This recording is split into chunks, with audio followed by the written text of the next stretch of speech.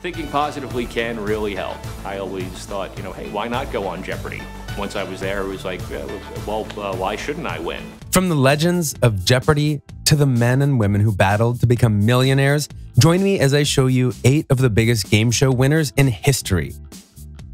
8. John Carpenter. Hi, Dad. Hi. I don't really need your help. I just wanted to let you know that I'm going to win the $1 million. You always remember your first. $1 million winner, I mean. And how poetic that we start this list with a man that was the first to ever win Who Wants to Be a Millionaire? The game show hosted by then Richest was infinitely simple. You would answer a series of progressively hard questions and get more money the further you go until you reach the $1 million question. Simple, right? Wrong.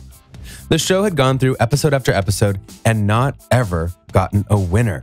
Some had come close, some had to bail out and not risk losing what they had earned. But then, on November 19th, 1999, a man named John Carpenter entered the game, and he took each question in stride and didn't use a single one of the game's 3 lifelines to reach the $1 million question. Then, when he did reach that question, he used a lifeline to call his father, just to let him know that he was about to win $1 million. And he did. Talk about guts, eh? What's ironic about him is twofold. First, he was an IRS agent. Of course he was. And after winning the show, he knew that after the taxes were taken out, his money wouldn't be live happily ever after money. And he was right. He got a lot of fame for the win, though, and came back multiple times in various forms to millionaire, including being one of the 3 wise men in a lifeline and winning an extra $250K in a champions matchup. 7. Curtis Warren. Ladies and gentlemen, your $1 million winner on Greed. Be sure to join us next Friday, 9 Pacific. After the success of Who Wants to Be a Millionaire, many other game shows popped up to try and take its spot as the top game show. But one that had a very ironic run was a game called Greed. It was ironic because it didn't even last through to its 2nd season, but despite that, Curtis Warren was able to win an astounding $1.4 million from the show. His first run netted him $410,000, an impressive amount to be sure, and then he was brought back for the one and only $1 million tournament and indeed won that million. Warren later appeared on 2 other game shows and brought his win total to over $1.7 million. 6. Ashley Register. Will it be Ashley, the registered nurse? Yes, you could say she registered a big win when she went onto the unique game show called Duel. Register won $75,000 plus an accumulating $1,720,000 jackpot, giving her the record for most winnings by a female contestant on a game show in U.S. television history, and the record for the most money won by an American who has only ever appeared on one game show.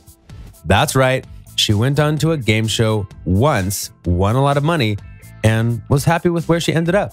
Nothing wrong with that, right? 5. Ed Toutant. And Millionaire's second biggest winner, Ed Toutant. The Tim Duncan of game shows. Here is an entry that needs to be on here because of what it means to game shows. When Ed Toutant went on to Who Wants to Be a Millionaire in 2001, he had every intention of doing well, and he was, but then the game literally screwed him over.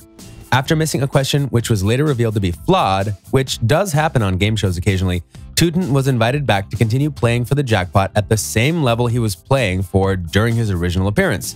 Toutant was able to complete the remaining questions and win a jackpot of $1.86 million, which was due to the nature of this particular game of Millionaire. It just goes to show you that sometimes game shows mess up, but they know how to fix it when they do. 4. Andrew Kravis. If you want to talk about controversial entries on this list, then you would have to go with Andrew Kravis, but not because of him, but because of game show politics. You see, in the 2013 version of the Million-Second Quiz, Kravis won $326,346 in the main competition as one of the top 4 finalists, then won a $2 million grand prize, which is awesome and we should be happy for him, but the producers then deliberately rounded up Kravis's total to $2,600,000 as a contrivance to ensure that Kravis's total would break the record then held by then Jeopardy champion Ken Jennings. so he technically got an extra $275,000 just so he could get a record for the show.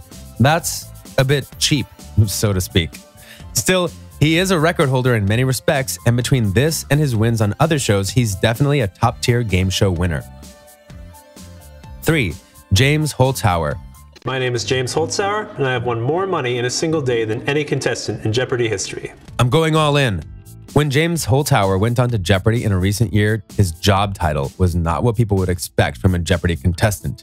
Professional gambler. No, really, that's his job. He lives in Las Vegas and he goes and makes bets on sports games, which you'd think would make him a terrible risk taker in Jeopardy, but that's not the case at all. Holzhauer won $2,464,216 in his 33-episode run on the Daily Jeopardy! In 2019, less than $59,000 short of matching Jennings' record for regular, non-tournament winnings on that show. Which, if you want to do some quick math, that means that he almost beat Ken Jennings' winnings total during his 74-game streak in basically half the time. And if he had gotten another day or two, he would have easily beaten it. The reason for this was that he was known for going all in on the daily doubles and quickly raking up the totals. He also holds the record for biggest single game total in Jeopardy history. He won the 2019 Tournament of Champions $250,000 grand prize. He also received $250,000 for participating in the 2020 Jeopardy! Greatest of All Time tournament. Holzhauer had previously won $58,333.33 in 2014 on The Chase, one-third of a $175,000 jackpot split among his three-person team. He also appeared on 500 Questions, but did not win anything. On Jeopardy! He always appeared smug and was always one to throw a quick barb to other competitors, especially during the Greatest of All Time tournament. But he backed up his wit more times than not, including just when you think he doesn't know the answer, he gets it right and rakes in the money. 2. Brad Rutter. I was working at a record store when I was first on the show, and winning a bunch of money on Jeopardy! Actually gave me the chance to get into show business and pursue my dream there. Believe it or not, Brad Rutter has been the holder of the biggest game show winner title multiple times in his life, thanks to his numerous times on Jeopardy! It was only recently that he was knocked to number 2, but don't let his placement take away from how incredible Brad Rutter is as a competitor. For example, when it comes to the bulk of his winnings, that would be Jeopardy!, where he made his name and got his fame for being so darn good.